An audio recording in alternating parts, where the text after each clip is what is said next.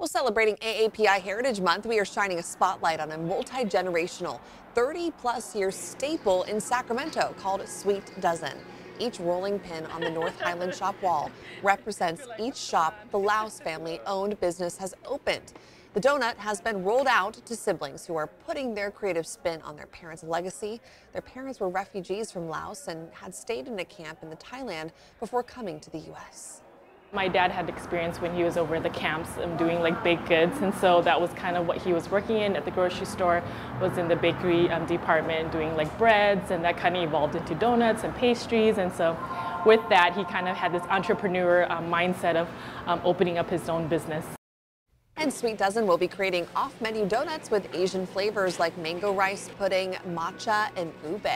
To try them, just visit Sacramento's first ever AAPI Night Market this Friday night at the Capitol Mall. Tickets are on sale right now. You can learn more at abc10.com.